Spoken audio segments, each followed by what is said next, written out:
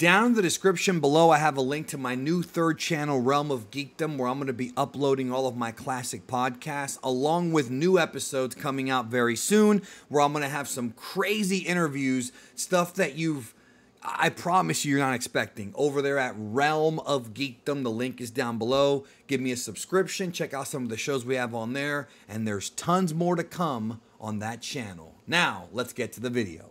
Today's my birthday, but it doesn't matter because just because it's your birthday doesn't mean you can't work. And I certainly am, but at least I get to watch Dragon Ball for a living. Even though this Dragon Ball might not be the one I really want to watch, I guess it's there. It's better than nothing, right? All joking aside, Super Dragon Ball Heroes Ultra God Mission Episode 8. Welcome to my review of this Heroes episode. Continuing on with this multiversal, multi-timeline tournament. Once again, a story arc that Dragon Ball, like Super, the movies, the manga, the anime, these are things that myself and many of you, it's not a small amount, it's a lot of Dragon Ball fans want to see explored. The storyline concepts are and have always been significantly more interesting than anything we've seen in Dragon Ball Super, as far as from a standpoint of really pushing the envelope and trying things that are unique, creative, and new and fresh. And this episode continues that, but they are short 10-minute promotionals meant to promote a card game that the vast majority of us here in the West have never played. I have played it in Japan. It's fine. It's not like the best arcade game ever. It's fine. But because many of us here don't have access to it, it's not going to have the same impact that something else would have. But let's talk about it. Episode 8.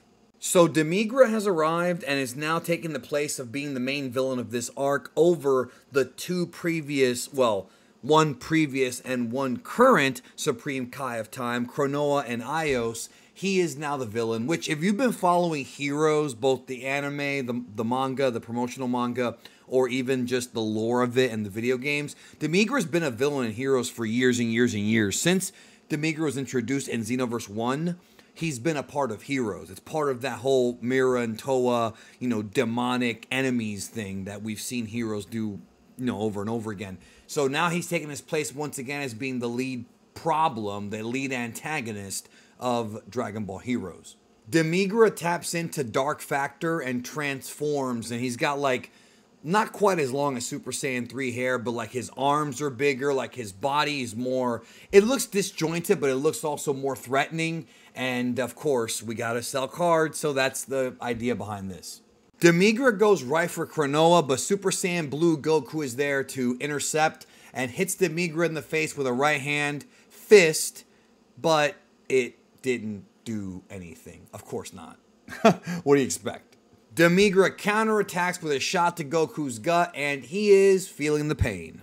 Demigra starts to blast Goku with many little key balls, and then we cut over to Chilled, the great-grandfather or whatever, I don't know how many greats it is, I lost track, of Frieza, powering up, tapping into that dark energy. Vidro and Yamcha team up to try to take out Chilled. Can you believe that Yamcha is treated with more respect in Heroes than even in Dragon Ball Super? I'm serious. I mean, let's not even kid ourselves here. In Dragon Ball Super, during the baseball episode, they made Yamcha literally into a meme. Or he already was a meme. The dead Yamcha meme became part of the story. And then in the Tournament of Power arc, he's over here trying to get onto Team Universe 7, and he's made up into a joke. So it's humorous to me that in Heroes, he's treated like an actual threat when nobody, and I mean nobody, believes that he stands a chance against these characters that are multiversal level, the vast majority of them, here in Dragon Ball Heroes. So then they cut back to Goku and Demigra, and Goku is saved by Vegeta in typical Dragon Ball Z movie fashion. It's not quite the same thing. Vegeta's not over here saying, I'm going to be the one to defeat Kakarot like he did in the old Z movies. He's just showing up because he wants to fight, and he's in Super Saiyan Blue Evolution, a form that we haven't seen in a long time. Of course, that form was only a Dragon Ball Super anime form. The manga has something similar, albeit somewhat different. It's not quite the same thing as Blue Evolution, although there are similar properties. And I miss it. Like, I miss that sort of royal blue, with the energy kind of pulsating off of it. I do miss that look. It's a great look for Vegeta and a great color. Upon seeing Vegeta, Supreme Kai of Time has a plan and telepathically asks Ios to distract Demigra while she formulates this plan. Then we cut to Trunks, who's duking it out and getting beaten up by the Dark Factor Cell, who's got a hell of a power, a perfect Cell, of course. As always, the androids versus Cell battle will never end, and quite frankly, I'm here for it, especially in Heroes. So they all team up and blast Trunks, and then guess what happens? This was the best moment of the episode for me. Future Gohan, with the one arm and everything, Future Gohan saves Trunks. This is so awesome, yo. Like, the Trunks TV special with Future Gohan and Trunks is a lot of people's favorite Dragon Ball product ever. I've heard some of you guys straight up tell me, like, no, that's like my favorite thing they've ever done. Which, it's dark as hell, and it's not for everyone, but I can understand why. And Future Gohan's a beloved character. So for Future Gohan to sit here and save Future Trunks is such a nice moment. You know what I mean? It's obviously done for nostalgia, but it's such a nice moment to see that. The mentor and the student reuniting, although it's Heroes, and Gohan actually doing something, firing a Masenko to block the blast that Cell and the others try to hit Trunks with. And then we get a moment that I think a lot of Dragon Ball fans have been wanting for years, and I mean that genuinely. Future Gohan apologized to Trunks. Now, there's no reason for him to apologize because he was taking on both androids, had the balls to do it, went in there, got killed, but still did the best he could. And he's over here pissed because he thinks he was too weak. He even says point blank, I'm the anger at my own weakness. Like, he's angry at his own weakness because he couldn't save the future. Trunks wound up saving the future, as we saw back in Dragon Ball Z episode 194, if you want to reference it. But Gohan is like remorseful about what happened. And like I said, it's not something that I think is necessary for Gohan's character, but Future Trunks being mad at his own Future Gohan, being mad at his own weakness and kind of being pissed that he couldn't do what he wanted to do is very similar to how Gohan, when he fought Cell and didn't finish him off in Dragon Ball Z, and then Goku died when he teleported Cell to Kaio's planet, like when that happened, Gohan was pissed because he was like, damn, like I could have finished this guy off, and because I didn't, my father died. It's very similar. It's still Gohan, although they're different Gohans. He still bears a lot of responsibility on himself, which I've talked about in other videos, specifically one I did with Jordan, which I might link at the end of this video for y'all to watch, about Gohan and his character. And there's probably going to be more videos like this to come on the channel.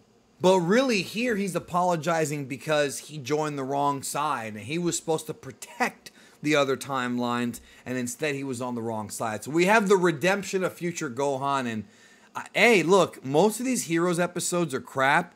The fact that we got this moment kind of elevates this episode. It's just one little moment, but it elevates the importance of this episode up quite a bit. Gohan says that once again he has to protect Trunks with his power, referencing the history of Trunks special, whether it be the manga or the anime version. Same story here. Well, not exactly the same. There are small differences, but it's the same idea. You get it. Then Trunks is like, you know what? I'll protect you too. Let's fight together. Amazing moment, dude. They play some really great music. Gotta give it up to the composer here. The music in this episode was stellar and perfect for this moment. It's like epic. Like, hey, we're getting a nice throwback to the Trunks special without it feeling forced. Even though all of Heroes feels forced sometimes.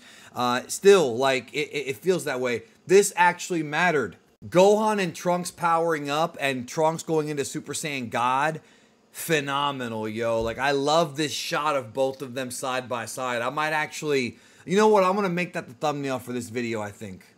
They cut back to Ios versus Demigra, and Demigra notes that Supreme Kai of Time is using space-time manipulation to trap Demigra. Now, I'm not sure if this is similar to, and I would presume it is somewhat similar to Hit's time cage technique that he used against Jiren in Dragon Ball Super episode 111. If you remember that, he tried to use the effects of time-space to literally trap Jiren, And it looks like here it's the same thing, except Ios is probably way more proficient at using time space, being a god, as opposed to Hit. Nevertheless, I'm not saying it's the exact same move, but it seems pretty close. Demigra laughs and uses his dark energy to just break it up, and he powers up, and it just like what Jiren did, man, it's just not enough. Like, even the power of altering time space is not enough for these wacky Dragon Ball characters, you know, these OP characters. Just as Demigra is about to counterattack, here comes Vegito Blue, returning for the first time in a long time, and punches Demigra right in the face. Vegito Blue, Goku and Vegeta using Potara Fusion are ready to go. And that's your cliffhanger. Next time they do one of these, it's going to be Vegito Blue versus Demigra. The episode's called The Strongest versus the Deadliest, Unleashing Power Beyond Limits. So, can Vegito Blue get the job done in Super Dragon Ball Heroes God Mission, Ultra God Mission? When it comes to reviewing Dragon Ball Heroes and on the scale of Heroes characters, this is definitely one of the better episodes. I'm sorry, I meant to say Heroes episodes, not characters. When it comes to Heroes, by the Heroes, you know, scale, not by the Dragon Ball scale. This does not measure anywhere near Super, especially not Dragon Ball or Z. But by the Heroes standards, I guess you can say, it was not bad at all. It was definitely a step up from other episodes because of the great moment with Trunks and Gohan. And still, though, it's not really what I want from Dragon Ball. But hey, it's been on the air now for like 5 years in Japan online, so it's probably not going to end anytime soon. Anyways, y'all, take care. I'll see you guys in the next video. Talk to you then.